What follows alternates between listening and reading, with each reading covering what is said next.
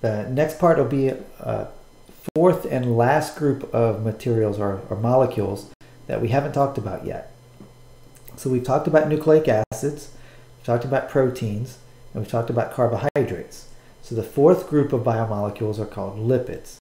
And unlike the other three groups, they don't have something in common that the others do. So nucleic acids, proteins, and carbohydrates all have a quality that they form polymers, right? So the nucleic acid is a polymer of nucleotides or deoxynucleotides. The proteins are polymers of amino acids. And as we saw in the last lecture, our carbohydrates can come together and form polycarbohydrates, right? So long chains like starch or amylose. In the case of lipids, however, they don't bond to one another in long chains. They do associate with one another and form like a cell membrane and such, but they're not covalently bound together. So it does not form polymers like the other three do. What the other three also have in common is a structural feature in common. So all the amino acids kind of look the same. They all have the same architecture. They differ in their R group, of course, but they have the same architecture. All the nucleotides have the same architecture. They differ in what base is attached, but everything else is the same. All the carbohydrates have the same generic formula, right? So there's OH groups arranged in certain ways, or aldehydes or ketones, but they all have the same overall features or structures. Lipids, however, don't have that. They could come in a variety of shapes and sizes and molecular constructs. But what lipids do have is a common ability to not be dissolved in water, right? So they're all hydrophobic. They're all insoluble in water, right? So it's more of a feature of what they can or cannot do rather than what they're made of. Okay, so we're going to look at quite a few lipid types as we go through this. The most easy type to understand will be our just fatty acids. They're just simple carboxylic acids that have a very long carbon chain, so they're insoluble in water. Okay. The next will be triacylglycerols, which are building from that fatty acid backbone. So we're going to have some fatty acids built on a backbone of glycerol, perhaps, or from sphingosine. We'll talk about that one too. So we have triacylglycerols and sphingosine compounds. The other is we can take some fatty acids and glycerols and put them together, but in addition add more things, like we could put phosphates on it. So those would be called phospholipids. We could put carbohydrates on it, like glucose or other sugars, and call them glycolipids. Or we could put them on proteins, right, and have proteins attached to lipids. We'll talk about those, how they embed themselves in a membrane. And then finally, we'll talk about steroids. So steroids or sterols are also in the lipid classification, although they look nothing like these other molecules, right? But again, they don't have to look alike. They just have to have the same property of being hydrophobic and water insoluble, right? So these steroids are fused ring compounds, right? And they're used as hormones. They're made from cholesterol generally. They're used as signaling molecules. We can make vitamin D from cholesterol and other types, and we'll leave those to the end on how we make those. Okay, so let's start with our fatty acids first and get a definition of what we mean by fatty acid, nomenclature, numbering, and so forth. Okay, so if you remember back from your organic chemistry again, if you have a carboxylic acid, any chain length, we look at the highest priority group, which in our case will be the carboxyl group, and you count carbons beginning with that one because it must be on the end, and you count 1, 2, 3, 4 all the way to the end of the chain, right? However many numbers it has, and the end of the chain will be the last number, right? There's an alternative numbering scheme where we name the carboxyl carbon at the very end just the carboxyl carbon or the carbonyl carbon, right? And the second carbon is called the alpha carbon. We did this with our amino acids as well, right? Because the amino group was on the alpha carbon. And then we named the third carbon beta, and the fourth carbon gamma, and the fifth carbon delta, and so forth down the chain, right? So we just go along the chain to the end of the chain and get to whatever letter we get to in our Greek alphabet. Also, no matter what letter the last carbon receives, right? If it's pi or rho or however far down the chain it might be in the Greek alphabet, we also give it the name omega, because omega is the last letter in the Greek alphabet. So we refer to the first carbon as carbon number 1, or the carbonyl carbon. Carbon number 2, are also known as the alpha carbon. Don't think alpha means 1, it means 2, right? And then beta, gamma, delta, epsilon, and all down the chain for numbers 3, 4, 5, 6, and so forth. But the last carbon in the chain, whatever letter it might get, it also gets designated as the omega carbon because it's the last carbon. Okay, so that's our nomenclature. If I refer to an omega carbon or a beta carbon or carbon number 3, you know what I'm talking about. Okay, so some examples of fatty acids, we can have them called saturated fatty acids or unsaturated fatty acids. Now, by saturated, I'm not referring to the old 2N plus 2 formula.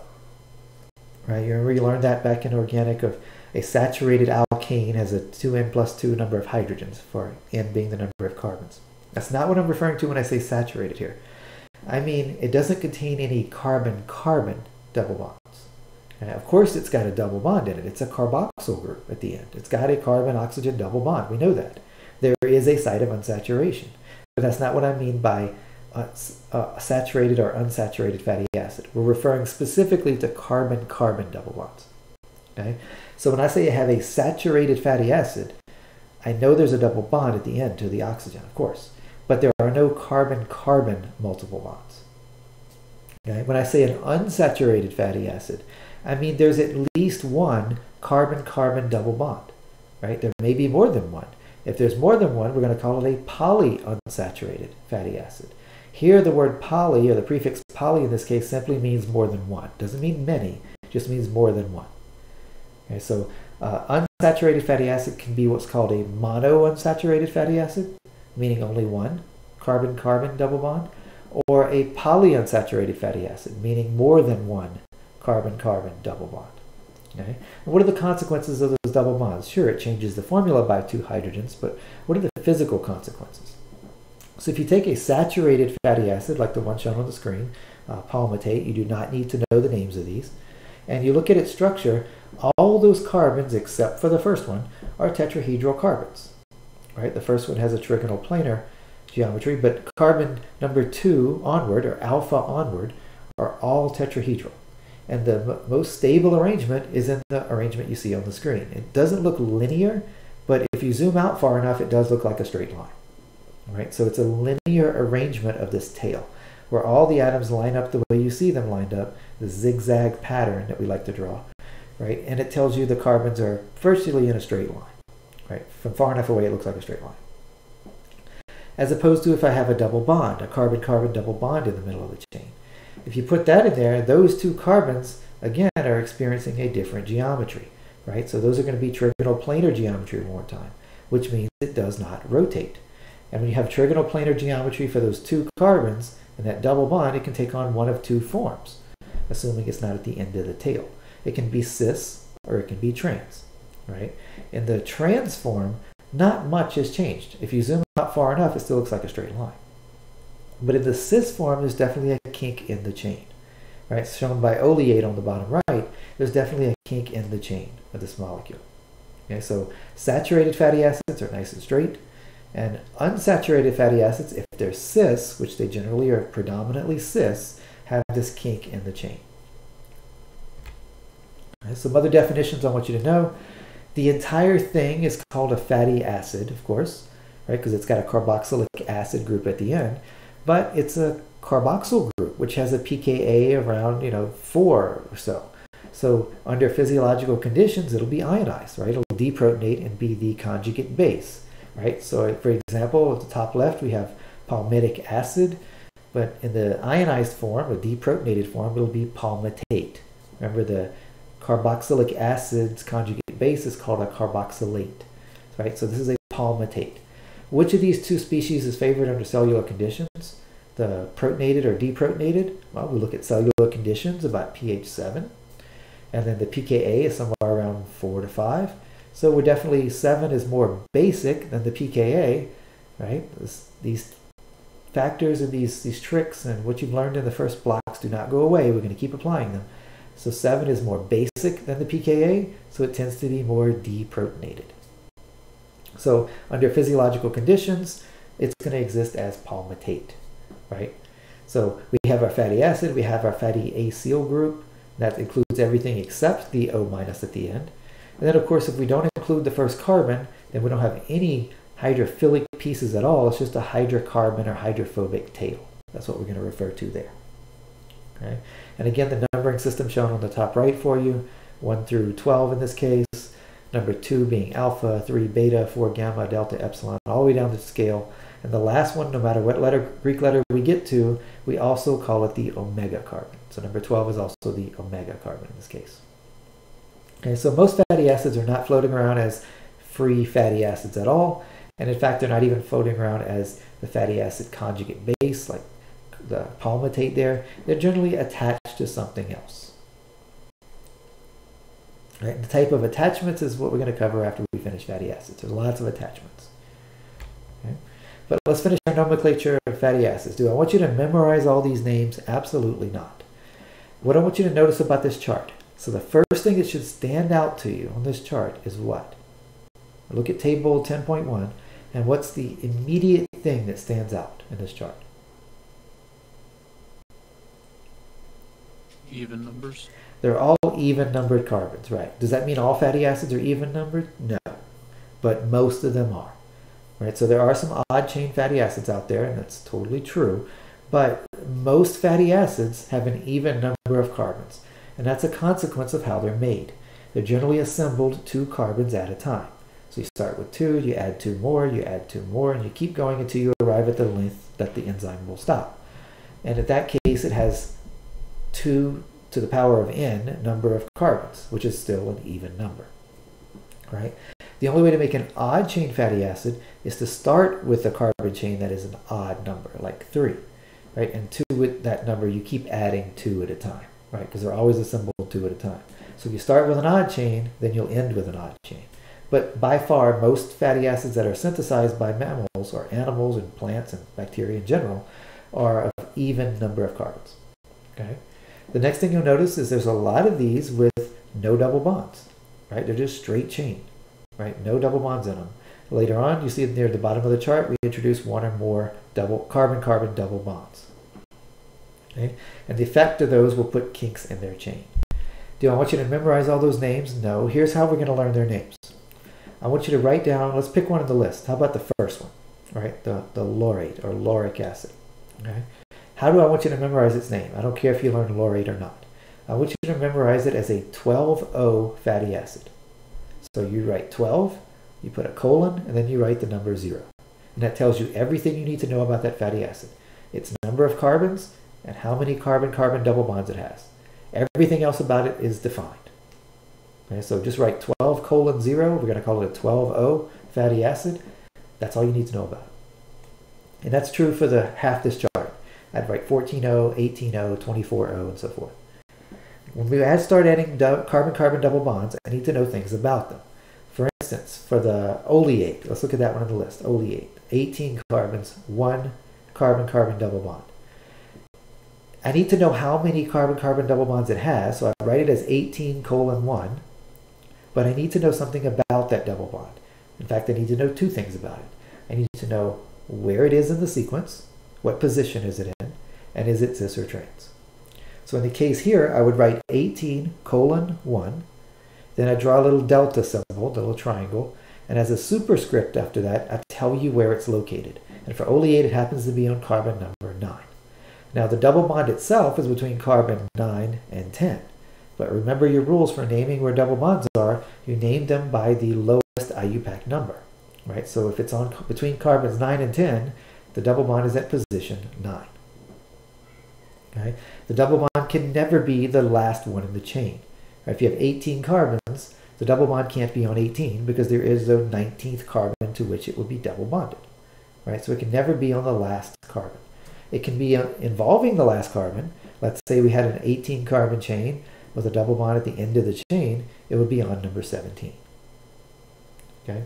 So the nomenclature I want you to learn is tell me how many carbons it has, put a colon, tell me how many carbon-carbon double bonds it has, and if that number is not 0, you need to tell me where they are.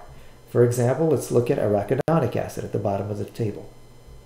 20 carbons, so I'd write 20 colon 4, and then a delta symbol, and then above the delta symbol as a superscript, I'm just going to give you a list. I'd write 5, 8, 11, 14. Just 5, 8, 11, 14. You don't have to put a bunch of delta signs. Just one will do. So I tell you where all those things are, and in the very beginning of the molecule, just like you did back in organic, you tell me if it's cis or trans for every possible choice I have to make. Here they're all cis, so I could write cis, cis, cis, cis if I wanted to, or just indicate it as all cis. Generally, when you have 3 or more, it's easier to write all cis than it is to write it out cis multiple times. Right? If you don't write anything at all, it's also assumed to be cis, because by definition, most of them are cis. They rarely aren't, and when they are, trans will let you know. Okay, but to be correct, we write out cis, trans if that's what they are. Okay. Here's some examples of that. All of these have 18 carbons. So of these 3, I know the one on the left says stearate, and then oleate and linolenate, but I don't want you to memorize those names. I want you to memorize the formula we just did. So stearate on the far left, how would you rewrite that in our new vocabulary?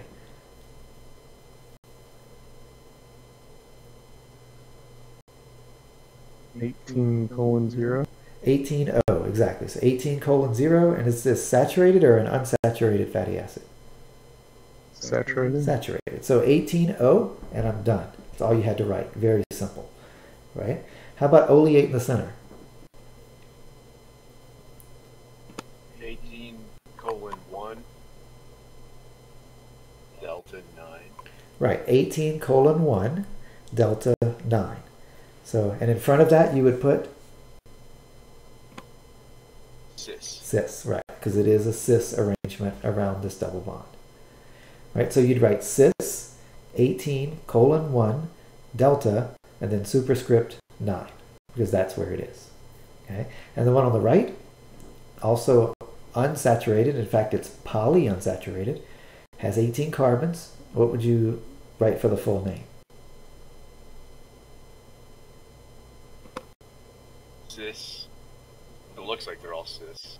So cis 18:3 delta superscript 9 comma delta superscript 12 comma delta superscript 15. Right, so repeat what you said there. You could write cis out 3 times, or you could say all cis, because they are all cis. Then you'd write 18:3, because there's 3 carbon-carbon double bonds, delta, and then as superscripts, tell me where they are, 9, 12, 15.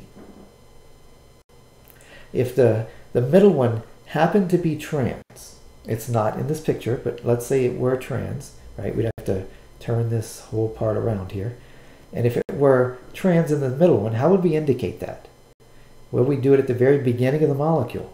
We'd say cis, because I'm referring to the first one, trans, referring to the second one, cis, referring to the third one. They're in the same respective order as the numbers after the delta sign.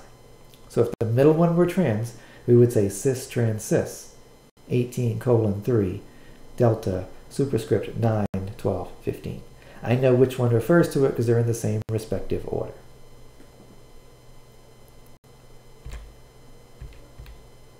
Okay, like that.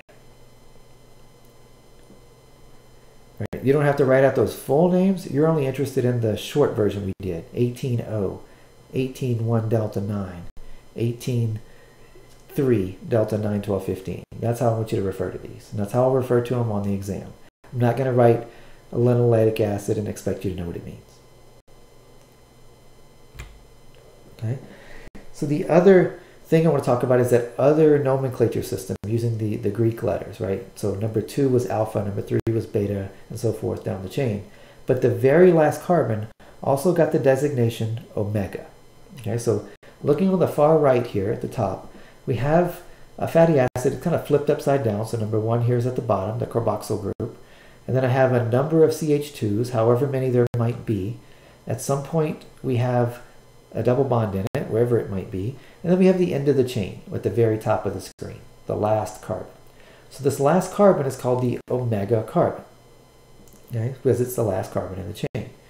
The carbon just before the omega carbon is called the omega 1 carbon. You can think of it as a minus sign, omega minus 1, right? It's just a dash, but if you want to, you can think of it as a minus sign. So omega minus 1. The next carbon would be omega minus 2.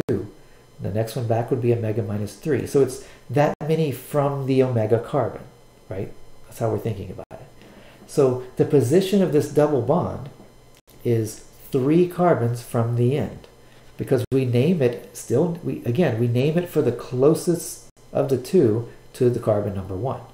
Right? Carbon number 1 is the carboxyl group down at the bottom. So of the 2 carbons of this double bond, the one on the lower half is the closest to the carboxyl group. That's where it gets its name. So if this had, I don't know, 16 carbons and this was number 15, right? That's where it would be. Or 12, or whatever it may be. But it gets a number based on the other end the same way. So this would be the omega carbon in green at the top, the omega minus 1, the green CH2, omega 2, the top carbon of the double bond, and omega 3, the bottom carbon of the double bond. So this is an omega 3 fatty acid. You've probably heard this, and you read it on the back of food labels, and you hear it in advertisements, that you need omega fatty acids. Well, this is what they mean. They mean fatty acids where the double bond occurs so far or such a distance from the end of the chain. Right? It doesn't matter how long the chain is, but it's always this reference to the end of the chain. Right? This could be 18 or 20 or 30 carbons long. There could still all be omega 3 fatty acids because the double bond is 3 carbons from the end. That's what this means. If it were 6 carbons from the end, it'd be omega 6. If it's 7 carbons from the end, it's omega 7. It could be any number, right? It can't be omega. It has to be at least omega minus 1 because you can't have it after the end of the chain. But what this means is we're only talking about the very last double bond. If you have one with multiple double bonds, like our arachidonic acid we just had with the 20:4 or the 18:3 one we looked at, we're only concerned with the last one. Okay? So taking these on the right, the 3 examples I have here, what type of omega fatty acid are these 3 examples on the right at the bottom? Are they omega 3s, omega 6s, omega 5s, omega 9s? What are they? What is the first one? Omega 3. Right, and the second one?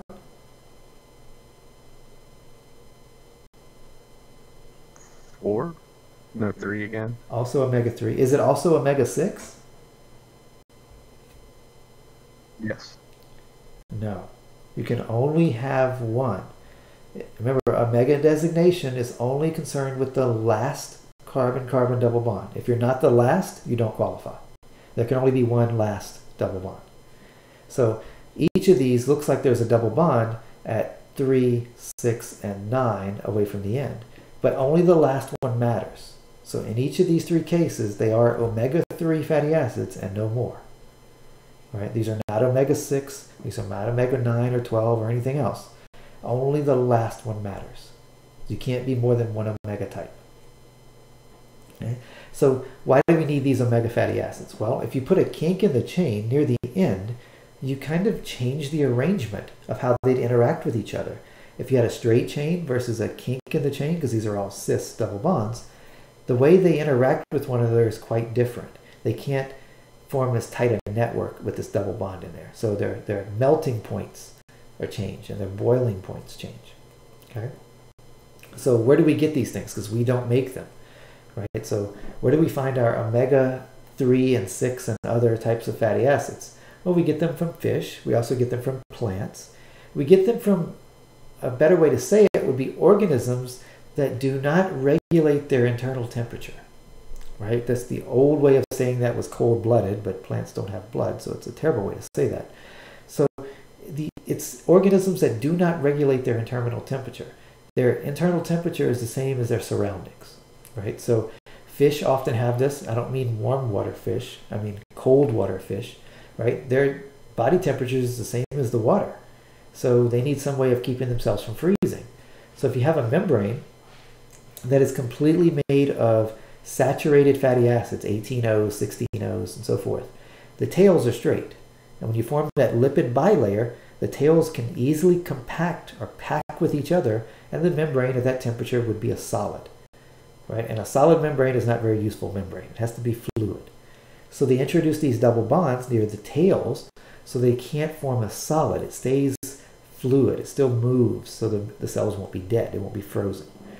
Whereas animals like us, with an internal regulation of our body temperature, no matter our surroundings, right? We try to maintain the same internal temperature.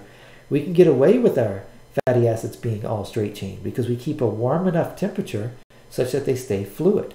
And that's really what determines our body temperature, is our fatty acids. So if the fatty acids are all straight and we maintain a warm body temperature, then we don't have to worry about them freezing. But if our core temperature drops to our surroundings, that membrane's going to freeze. Right? So we need to get some fatty acids with omega-3s and omega-6s in them from our diet because we don't make them on our own. We use them for other things like signaling molecules and antihistamines and things like that, but we can't make them from our own fatty acids because we don't have any double bonds in ours. So we need to get these in our diet in order to make other things. Okay. So what do we use these fatty acids for? Well, what's the point? The fatty acids in general are used to make membranes. Of course, they're structural, things like that. We can make other molecules from them. But a lot of times we're using them as a means to store food for later. Right? So we're storing food as fat for later. And the reason being, it's very dense storage. Right? And it's stable storage. There's no oxygens in it except at the very tip. Right? And we can store these in large cells called adipose tissue. Right? And have plenty of this around, right? And if you're on the North American or American diet, we have lots of it around, unfortunately. So why would animals do such a thing? Well, we're not constantly eating, right? If we had a smooth influx of materials every second of every day, we wouldn't store these as fats, right? We would have a constant food source. But animals in general don't eat constantly, right? So they have a meal and then they don't have food for a while. And then we have another meal and then we don't have food for a while. So we need to store them in between meals. Now, I don't mean 3 meals a day. I mean, some animals don't eat but every few days, especially, say, crocodiles will eat every few weeks, perhaps. So when they get food, they need to store it so they can slowly use it later.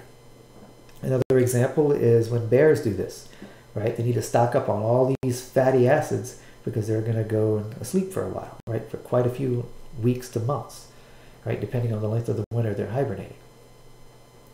So let's see how much energy we get out of these things. So the energy produced from the oxidation of these fatty acids, which we'll do when we get to metabolism later, right, is far greater than what we could get out of, say, a protein or a carbohydrate, right? So the fatty acids contain more energy per carbon than proteins or carbohydrates. So they're more energy dense. The difference is they're not as easily accessible. So proteins and carbohydrates can be rapidly metabolized for energy, right? Whereas fatty acids, being just hydrocarbon tails, it's difficult to do that very first oxidation. It's much slower, more deliberate process, and not as fast a production of energy. But overall, there is more. So if you want long-term storage of energy-dense material, fatty acids are the way to go. And as long as you don't need to access rapidly. If you want access rapidly, carbohydrates are the way to go. They're just not as energy dense. Okay? So when we store these things in, let's say, an animal, right? Let's assume the animal is still alive. These things are going to be stored in cells that are at their normal body temperature, say 37 degrees, right? And that material will be accessible in the membrane. But if it were to cool off, let's say the animal is now, a slab of meat there, that material is going to be a solid. Right? I know you see muscle there, is the protein in there, but around the edges of the protein is a lot of adipose tissue there. And those fats are mainly made up of saturated fatty acids, right? All straight carbons you see at the bottom. They pack together really well. And so its melting point is around 69 degrees Celsius. So their body temperature never gets that high, right? But it maintains it such that it's not a liquid, but it remains more fluid. Whereas if you cool that off to, say, room temperature, it will be a solid. Right, like you see in the picture. Let's contrast that with if we have some double bonds in it. So let's put some double bonds in the same length molecules. So again, 18 carbons here, but we put that carbon-carbon cis double bond in there. Its melting point drops tremendously to 13 degrees Celsius, right, which is below room temperature. So at this point, even at room temperature, if we cool these things down, it's still a liquid, right? We'll call these oils, right? Whereas we call the ones that are solid at room temperature fats, right? The source is irrelevant, although most fats come from a warm source, right? An organism that maintains its internal high body temperature like an animal. And then oils generally come from organisms that don't maintain an internal temperature, like plants or cold water fish, like North Atlantic cod, right? So those are the ones that turn out when you extract all their lipids, they maintain as oils. We also got these from whales, for instance, right? They have a much lower body temperature than, say, a rabbit does. So their body temperature needs to be regulated, but they stay much colder in the ocean. So whale oils weren't called fats, even though it's an animal, right? So it all depends on the temperature at which it melts, not so much the source. Okay? And as you see on the pictures on the left, the double bond, if it's cis, puts a strain, a kink in the chain, whereas if it's trans, really has minor effect on the straightness of that chain, right? So if it's a trans double bond, the melting temperature doesn't change much at all. It's still around 69 degrees.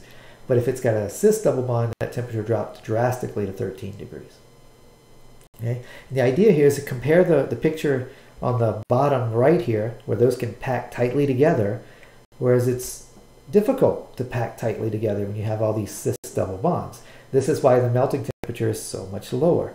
Melting temperature is the same thing as freezing temperature. They mean the same thing from different points of view, right? Depending on which direction you're traveling, up or down the scale. So these take a lot lower temperature to turn into a solid, a lower freezing point or a lower melting point than if it were a straight chain, right? And we generally have the designation that it's an oil if it's a liquid at room temperature, and we call it a fat if it's a solid at room temperature. So if you have something that is an oil, but if you leave it outside and the temperature outside drops drastically, below 13 Celsius, it will solidify in the container. So it's still an oil because it's liquid at room temperature. That's the definition. Okay. So moving on to what we can do with these triacylglycerol, or these fatty acids, and we'll turn them into triacylglycerols. So what we're doing at the bottom here is taking a glycerol molecule. Glycerol is a very simple alcohol. It's a 3-carbon chain, so a propane with 3 OH groups on it. So it's a triol or trialcohol, and it's 1,2,3-propane triol if you want the actual name. But it's a 3-carbon molecule with an OH on each carbon. It is not a sugar, right? If you look at the formula, it doesn't fit. It doesn't have the aldose or ketose group. It's in fact one oxidation away from being the simplest sugar. Okay? We're going to take that glycerol, we're going to take 3 fatty acids and bond them to it. So if you want the biology version of that, that's the picture on the right, where they like writing names in boxes and coloring them different things and pointing at bonds and don't describe bonds. Just call it an ester bond. If you want the chemistry version of it, we have the glycerol molecule on the left, and we're going to take those 3 OHs, and each of those oxygens is going to attack the carbonyl of the fatty acid next to it. So we're going to get 3 nucleophilic attacks, and in between the two, we're going to lose a water molecule and make 3 ester bonds, as you see the triacylglycerol, sometimes called triglycerides, same thing. Okay? So I take 1 glycerol, 3 fatty acids, put them together, lose 3 water molecules in the process, and I get my triacylglycerol. So I've condensed this. I've taken 3 fatty acids and put them together on a glycerol to store it. So this is our storage form of fatty acids. Okay. Here's the chemistry of that reaction. I have a glycerol on the left, I have 3 fatty acids in the center, and they react with each other. You lose 3 water molecules, and you get the triacylglycerol. My question for you is, where does the water originate?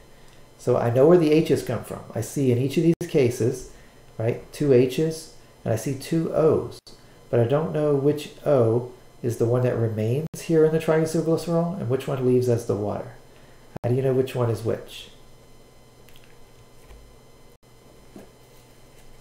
So isn't it the O from the glycerol that attacks the carbonyl carbon and the fatty acid? yes, so this O here from the glycerol exactly attacks the carbonyl carbon. So that means the O that leaves in the water is from which molecule? The fatty acid? From the fatty acid, right? So the H2O here is the OH that was on the fatty acid plus a proton from the glycerol. All right, so this OH, and not necessarily this proton, but a proton, right, is added to it to make water. The O in the glycerol remains as the ester. Okay? And how do you test this experimentally? How would you determine that?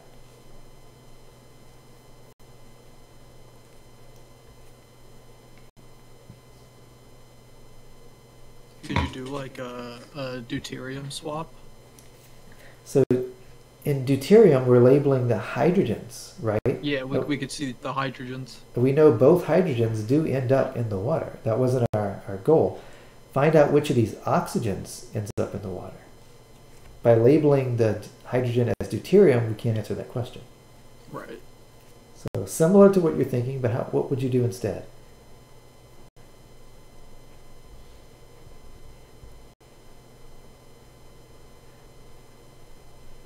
Do you use a different isotope of oxygen? Exactly. So I'm going to label the oxygen. Perhaps I label only the oxygens in the fatty acids. Right? I don't label the glycerol at all. I could do it the other way if you want, but let's do it this way. I label the oxygen here in the fatty acid. This oxygen, right, the OH. I do not label the OH in the glycerol. I do this reaction, and every time I will see the radioactivity never ends up in the triacylglycerol. It's always in the water that's released. So then I perform the other experiment. I label the oxygens of the glycerol exclusively. I do not label the fatty acids oxygens. And now I find all the radioactivity, all the heavy oxygen, will be in the triacylglycerol and never in the water. Those two experiments confirm that this OH, the one on the fatty acid, is the one that leaves. Right? It confirms our mechanism. Okay. So the other thing I want you to get out of this is if I give you a question like the one below, is I want you to draw a triacylglycerol for me, made from glycerol and 3 identical fatty acids. Now I wouldn't give you the fatty acid name this way. I would name it a little differently. I would say cis. Instead of saying octadecanoate, which means 18, right? I would say cis 18,1 delta 9, which tells you everything you need to know, right? It's 18 carbons long. There's 1 carbon-carbon double bond. It's on position number 9, and it's cis, right? And there's 3 of those. So it would look almost like the ones above, at least the beginning part of it would look identical, the ester bonds. But then down the chain, I would need to put in the carbon-carbon double bond somewhere. So be able to do that, depending on if I give you the same fatty acid 3 times or 3 different fatty acids. Okay, so here's an example where I give you that answer and ask you, what was it made from? Right? So we're reversing the question here. So at the top we have a picture. I'd like you to tell me, what was this molecule made from? Right? Well, at the beginning here you clearly see a glycerol. So it was definitely made from glycerol. And it was made from 3 different fatty acids. They're not all the same. The first fatty acid, what would you describe it as? If you had to give me its name, the way we're doing it, what would the first one's name be? The first fatty acid at the top.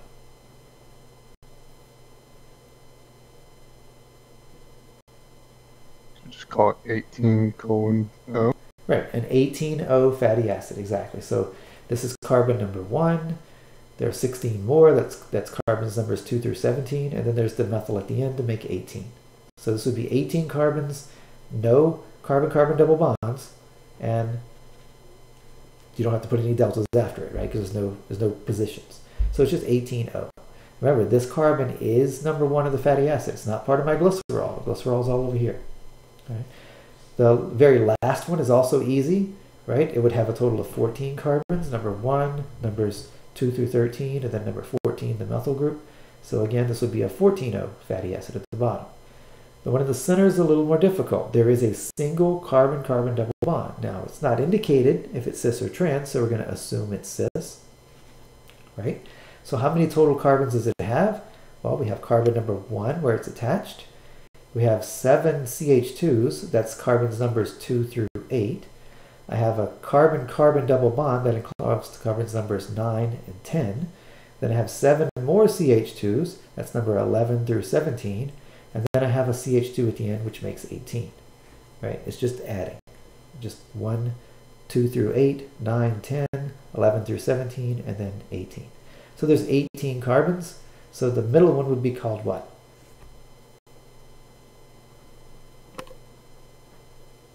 This is delta 9. 1 delta 9. So it's 18:1 delta 9, exactly, because the double bond is on the 9 and 10th carbon, so number 9. Is it an omega-3 fatty acid? No. No, it is not. Is it what? What would be its omega designation? Omega 9, And why omega-9? because there's 9 carbons from the double bond to the end of the tail. Right, so So I it's, think it, this might be a poor example of explaining this, because it's not because the double bond is on number 9. It's because it's on the 9 from the end. There happen to be 18 carbons. So it's on number 9, and there are 18 carbons, and 18 minus 9 is 9. That's why it's omega 9. If this thing had 30 carbons, right, and it's on number 9, the omega would not be 9.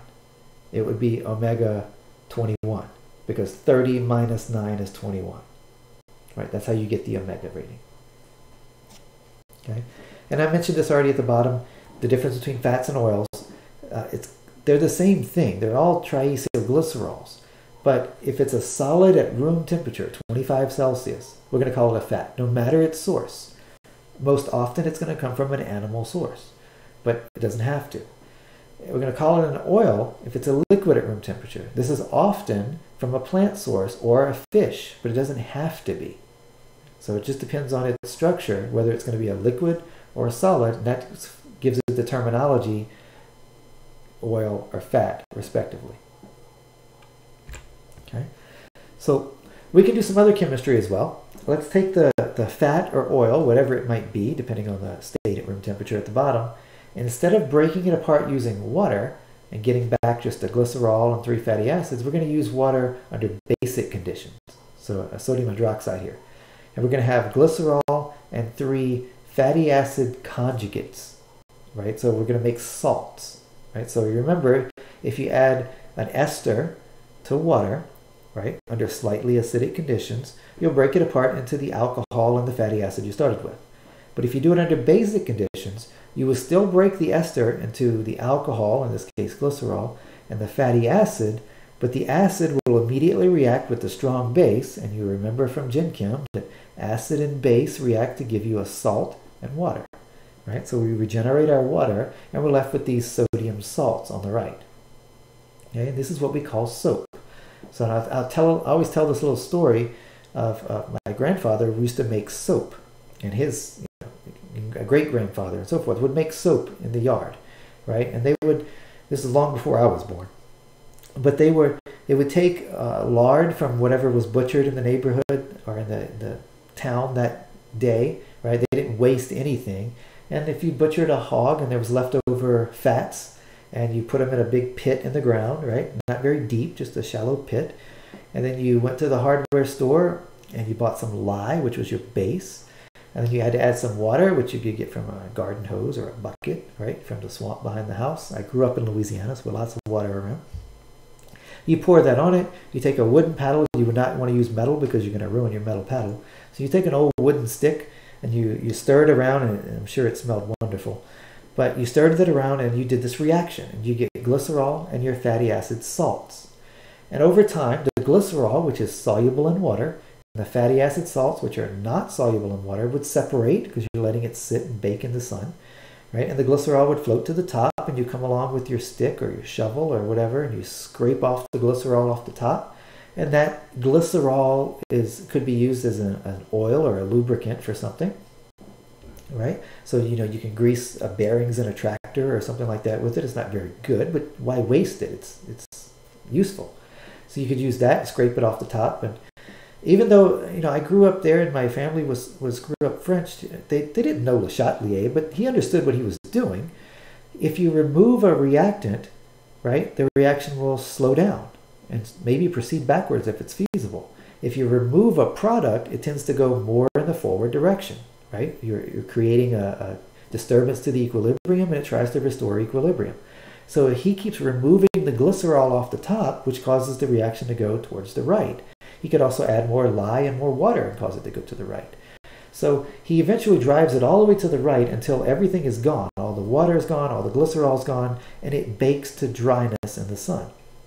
And when it's dried and done, those areas on the lawn, you just go out with a knife and cut out a little corner, and that's a bar of soap. Right? So you've made soap when it dried. And it's not very good soap. I'm sure my grandmother wouldn't allow it in the house. But it was great for washing off tools. It was great for washing the tractor or whatever, the barn wall or whatever you used it for. But it was a terrible soap as far as how it smelled.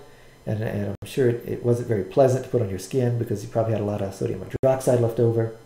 But it was a great soap or detergent to use for washing certain tools in the yard and things like that. But this is the reaction they were doing. They were taking the fats or the oils that were left over from the animal or plant or whatever it was and doing saponification, which is just hydrolysis of an ester under basic conditions. And you get back your alcohol, glycerol, but you also get back the sodium salt, right? Or the fatty acid salt, which was the soap.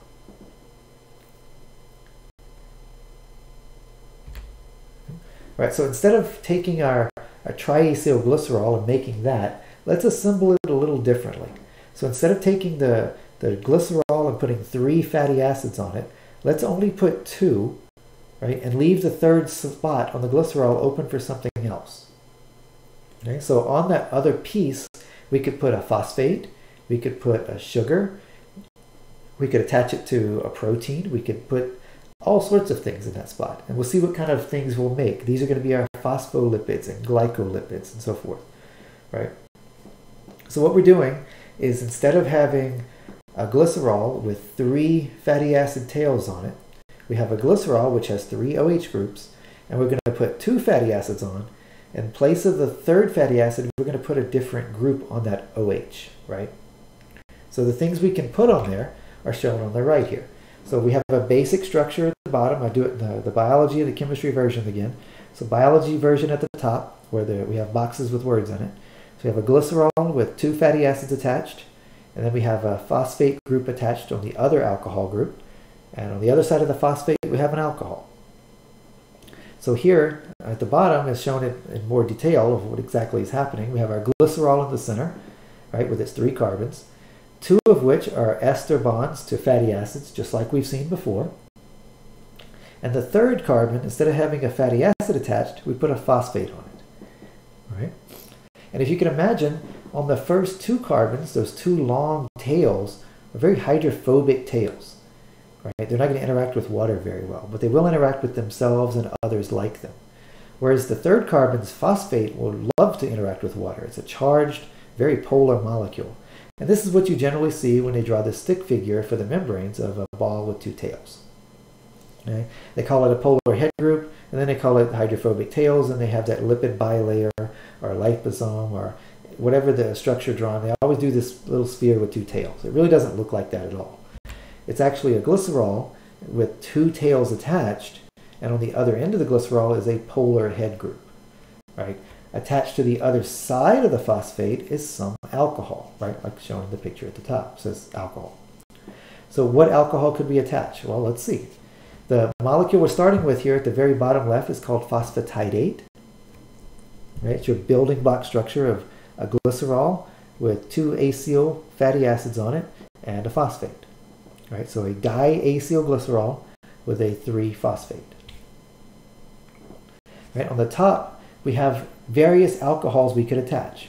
One of them is an amino acid, serine. Serine's an alcohol, right? If we attach the amino acid through its R group, which is an alcohol, it's just like our figure at the bottom. We got phosphatidate, and through the phosphate, we've attached the serine. So it's called phosphatidylserine. Phosphatidyl is the adjective form of phosphatidate, just like methyl is the adjective form of methane, right? So phosphatidylserine. Instead of using serine, we could put a cousin of serine on. It's serine, except we've replaced, I'm sorry, not serine. I'll get the other one in a second. Serine, we can use ethanolamine. Right? It's ethanol, which is a lot like serine, but we don't have this carboxyl group anymore. Okay, so it's sort of like serine, but imagine serine without its carboxyl group. It's just ethanol with an amino group on it. So it's an ethanolamine, right? So phosphatidyl ethanolamine. Instead of ethanolamine, use ethanolamine where the 3 hydrogens on the nitrogen have been replaced with other methyl groups. That's called choline on the top right. So you see all these are building on the same thing. So if I asked you to draw phosphatidylcholine after you finish panicking for 3 seconds, just realize it's a glycerol in blue, 2 fatty acids attached, a phosphate on the other side, then I attached an ethanol. I know you can draw ethanol, 2-carbon OH molecule, and then I put an amino group with 3 methyls on it. That's all choline is. It's just like ethanolamine with 3 methyls, which is just like serine without its carboxyl group. So they're all building on each other. The last one here is, or not last one, but the one on the middle right, is phosphatidylinositol. So again, glycerol, 2 fatty acids, a phosphate, and what looks like a sugar, right? Although it's missing H up here. Right, so it looks like a sugar, but it is not a sugar. It does have a ring structure. It does adopt the chair conformation or the boat conformation that you remember, but it's just a cyclohexane. Right? There's no O in the ring. There's no aldehyde or carboxyl group or carbonyl. So it's just a cyclohexane with a bunch of OHs on it. Right? So it's a cyclohexane with 6 OHs. It's a sort of a pseudo sugar. It's not a real sugar. So we just call it inositol. Right? And it mimics the shape of a sugar, but it's not a sugar. Right? And the very last one at the bottom is a combination. Here, I'm using my normal phosphatidate, which again in blue is the glycerol with 2 green fatty acids on it, the black phosphate, and then what's in red represents the alcohol I add to the other side. The alcohol in this case is another glycerol. Right? So it's 3 carbons long, an O on each carbon. It's a glycerol. But it's also bridging another phosphatidate on the right. So this glycerol is actually bridging 2 phosphatidates. This is called diphosphatidylglycerol because there's 2 of them on a glycerol, right? And this is only found in one tissue, and it's called cardiolipin. You probably can figure out which tissue type it's in. This is found in heart cells. Okay, so it has a very specific purpose in those cells. And these others are mainly your generic cell membrane, right? It's composed of a lot of phosphatidylserines and cholines and ethanolamines and inositols. Okay, so I want you to be able to draw these things, but they're not that complicated if you can memorize the basic structure on the left. So you got glycerol with only 2 fatty acids attached and a phosphate. And on the other side of the phosphate, I attach some alcohol. That's all I've done. And if you remember, you've already learned serine. You know what ethanol looks like. You've just learned choline. It's just ethanolamine with 3 methyl groups. And inositol is simply a 6-membered hexane ring with 6 OHs on it. Right? And you've already learned glycerol for cardiolipin, so that was easy. Right, so let's change up something else. Here, instead of using glycerol, I'm going to use a different backbone. Okay? And the name comes from the person who described it. Of course, that's generally how we do things in science, and it's gotten a little crazy in the last 100 years, where the person who discovers it gets to name it. So when your generation starts naming things after Pokemon, we'll understand. So you get to describe it, name it, if you discovered it and described it. So the person who described sphingosine was from the UK, and at the time they were very fascinated with what was being uncovered in Egypt. And so they uncovered this big outcropping of rock with a shape of a cat and a human head on it. We're talking about the Sphinx. And they had no idea what its purpose was. It was an enigma. And it's still a lot of that today. And so the person was very interested in that going on in Egypt at the time, probably to steal some artifacts because they did a lot of that. But he also was describing this sphingosine molecule. So he gets to name it, and he named it after the Sphinx because he really didn't know what it was doing in the body. So he named it sphingosine after the Sphinx. But if you imagine the sphingosine is a substitute for glycerol, right? I know it looks nothing like glycerol. It's so much bigger, right? But if you only look at the carbons on the end, so look at the first 3 carbons down here. So carbons 1, 2, and 3 on the very end of the molecule, and ignore the long tail, it sort of looks like glycerol. So if you look at the first 3 carbons, they have an OH, a nitrogen, and an OH. Other than the nitrogen, it looks like 3 OHs. One of them's been replaced with an amino group, yes. So a slight modification. And of course, on the 3rd carbon, we continue with carbons 4, 5, 6, 7, and so forth. And we have this long tail. Okay? But in many ways, it behaves like glycerol. So the first carbon, it's OH, is where we're going to attach, say, a phosphate, just like we would with glycerol. On the second carbon, instead of on the oxygen, we have a nitrogen. We're going to attach a fatty acid. So this is going to be, instead of an ester, it's an amide linkage. And the third carbon's OH, because of the tail, is inaccessible. We can't attach anything. We can't get close to it because of this long tail. So we just do nothing with it. But overall, when we're done, our sphingomyelin looks like it has two tails. One of them is an inherent built-in tail, and the other is the fatty acid we attach. So overall, it still has a gross too long fatty tail thing. And on the other end, we again have a phosphate, and this happens to be choline, right, attached to it. So it resembles the glycerol with the two fatty acid tails and the choline, but it's slightly different. It starts on a different starting material. And sphingomyelin is found where? Does anybody know where we find sphingomyelins? What type of cells?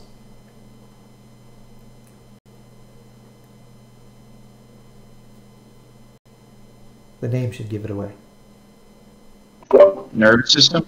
Right, they're in the myelin sheath of nerve cells. Right, so sphingomyelins, it's in the myelin sheath of nerve cells, which is the electrical insulation along the axons.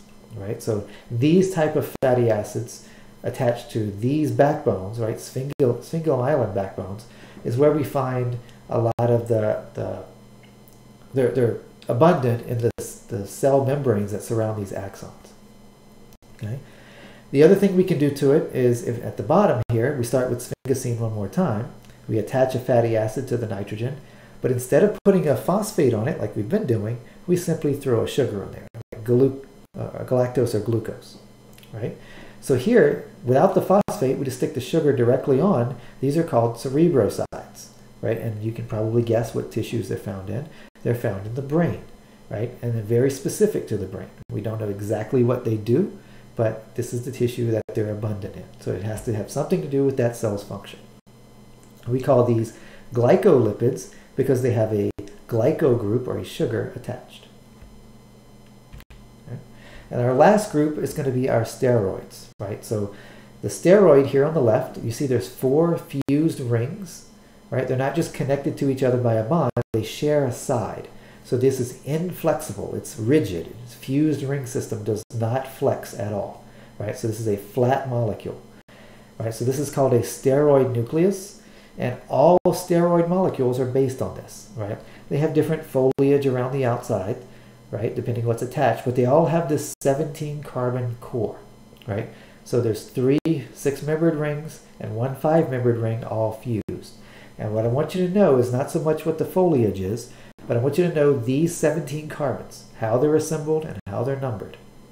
Now, the numbering system doesn't really make sense. It's just the way it was done. I don't know the rhyme or reason behind it. It was done long before I was around. And you just memorize it. So if you practice it about a dozen times, you'll have it. So I want you to draw this steroid core on the top left. So you draw a 6-membered ring. Draw another 6-membered ring to the right of it. Right? We're going to call that the A and the B rings. And then instead of drawing a third 6-membered ring directly on the side of it, we draw it to the northeast of it, right, up to the side a little bit. They're going to share that side instead of the edge. So that's our C ring. And then to the right of that, we draw only a 5-membered ring. We're going to call that the D ring. So we have A, B, C, and D rings. Okay? So to number them, we're going to start at the very top of the first ring you drew, which is probably where you started drawing, right, and call that number 1. Okay? So we can go around the first A and B rings, 1 through 10. So 1, 2, 3, 4, 5, 6, 7, 8, 9, 10. Right? So around the first 2 rings, 1 through 10. So far, rather easy. Right? You'd think you go around the whole molecule, but we don't. We go around the first 2 rings.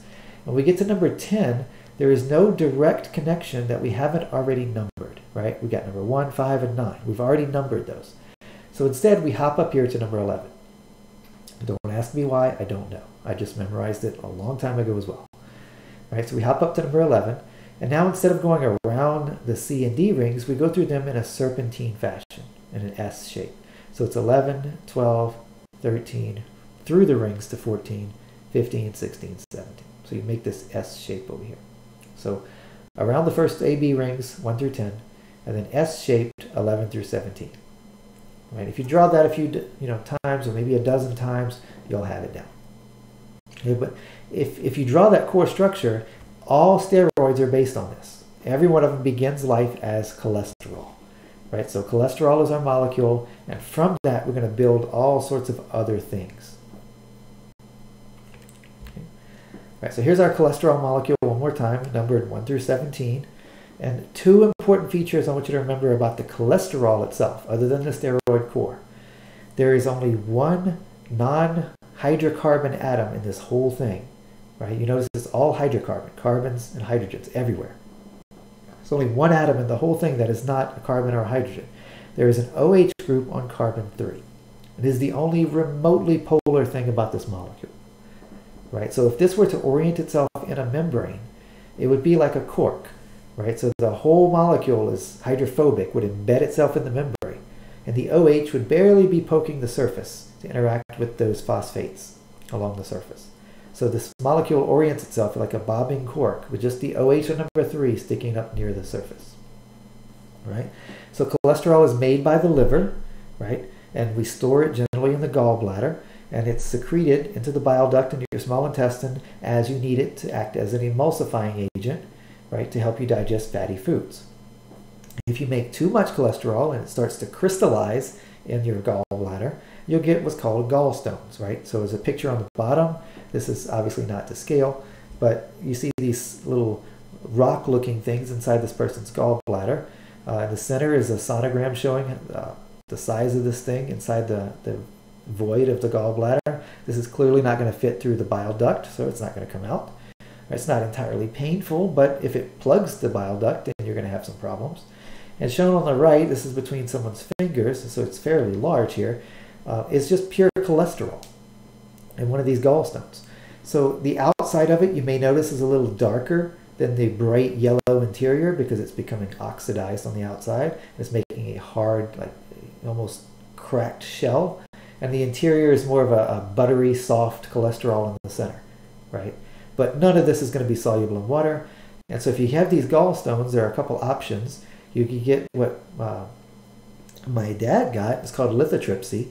And they go in with a very high frequency sound and basically cause these little gallstones to explode, right? They don't have any like dynamite in them or anything, but they don't turn into a fireball. They just cause them to fragment into many, many smaller pieces, and then you can pass those pieces through the bile duct, right?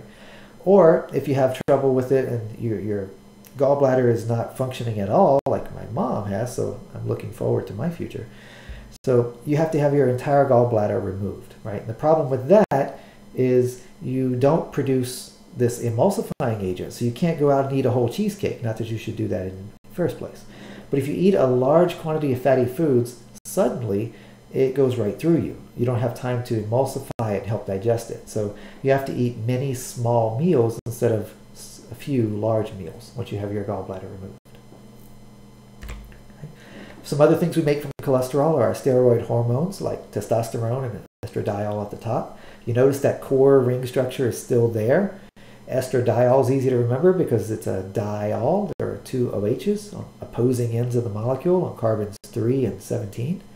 And testosterone is a ketone, you notice by the ending, so that all important oxygen on number 3 has been oxidized to a ketone. Right? And then we have one called progesterone. I don't have a picture of it here for you, but it's also a ketone. And in this case, you have a ketone on either end of the molecule at number 3 and up near number 17 as well.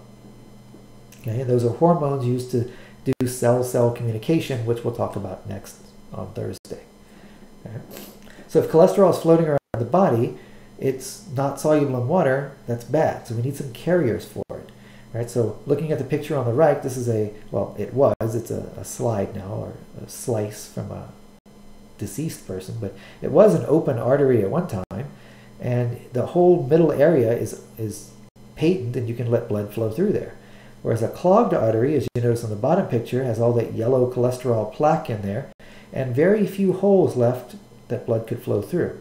Right? And this artery is most likely which artery in the body? What's the most common artery to see this in? Does anybody know?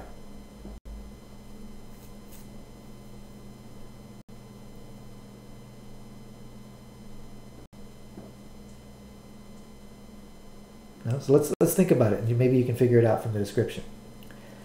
So you have a carrier carrying your cholesterol around in the body, right? It doesn't float around in the blood on its own. It needs some kind of taxi to carry it around. But our taxi is more of a rickshaw. Anybody knows what rickshaws are? It's like a cart that people ride in, and it's carried like you have a human-powered horse in the front, right? Instead of a horse, it's a human, right? Those are rickshaws, and they're not very sturdy, and they're not very expensive transportation. You're very likely to fall out of it if it takes a sharp turn, is the idea. So here your cholesterol is being carried by a carrier protein, which is like a rickshaw taxi. And if you have to make a sharp turn at high speed, you're going to fall out of this thing. So where in the body does blood make a high speed, high pressure, sharp turn? The arteries? Yes. Which artery is the question? Muscular? No. Which artery has very high pressure, high velocity, and then suddenly makes a 90 or 180 degree turn? The aorta? Well, the aorta is where the pressure is going to be the highest, yes. And then where does it make a turn? The aortic arch is not a very sharp turn. It's a smooth curve. How about right before that? The first vessels that come off the aorta, the coronary arteries. Right? Those are the ones that feed the outside of the heart itself. So you're under very high pressure in the aorta, right? This big vessel, big muscular vessel. And it's like being on a major highway and you're getting off at the next exit, right? And that exit is an immediate, like 90 or 180 degree turn down to a surface street, right? And so you have to make this high speed turn. And if you don't slow down for those curves, you're going to fall off the road, or in this case, fall out of your taxi.